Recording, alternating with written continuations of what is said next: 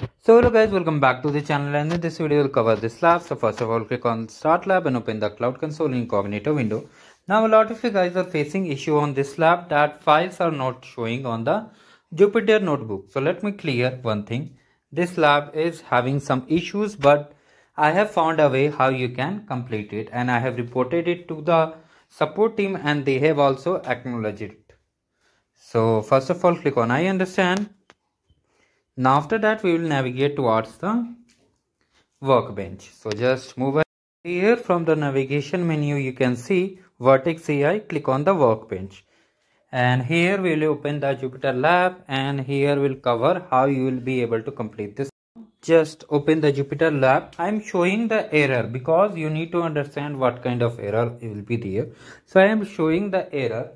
How we will be able to fix it also I will show, so no need to worry about it. Just watch the video carefully. So as you can see, finally the Jupyter notebook is ready, and you can see on the left side no file is there. That means there is no file. How will you execute the file? As per the lab instruction, there should be a file named intro to design. So there is no file. What you can do, you can close the Jupyter lab and just click on the workbench and just click on this reset.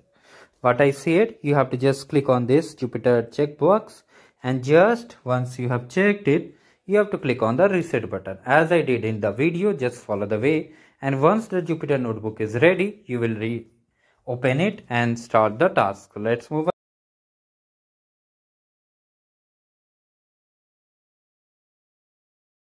The Jupyter lab is now ready. What you need to do now, you have to just open it like we did in previous step. I know many of you may find it annoying, but this was the main step. You need to understand how you can reset it. So now just open the Jupyter lab. It will take few seconds, so wait for it. Meanwhile, in case you haven't subscribed the channel, subscribe it and like the video. Sometimes what happens, you get some kind of error on this page. So in that case, what you need to do, you have to just close it and reopen the workbench Jupyter notebook like we did in previous step. I hope you understand. Now let's move and see. I think files will be there. Can you tell me? Fill the files there. So finally the Jupyter notebook is ready, and you can see on the left side the files are there. Just open it like this. And here we have to select Python 3 as kernel. Now wait for the kernel status to go idle. After that we will update all the tasks. Now first step is that we need to update the project ID and the region. And also first when you run the install command, after that we have to restart the kernel. You can see here. So now let's update the project ID. Project ID is present on the lab instruction. Just copy it like this and just paste over here. And for the region, just copy it, paste over here. Now what you need to do, first step is that you need to just install the GenAI SDK. So just use this play button to run it. After that, once the kernel is idle, you have to just restart it. Again, press the play button. Now if you will get this kind of pop-up, click on OK and wait for the kernel status to get idle. Idle means the circle will be empty, and busy means it will be filled.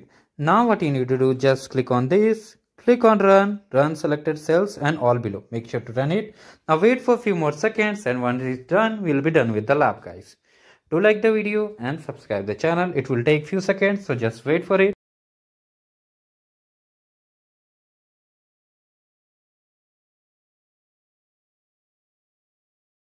Finally, you can see here that the kernel status is now idle. Now what we need to do, we have to just go back to the lab instructions where we have checked all the tasks. There we have to just check the score for all the tasks.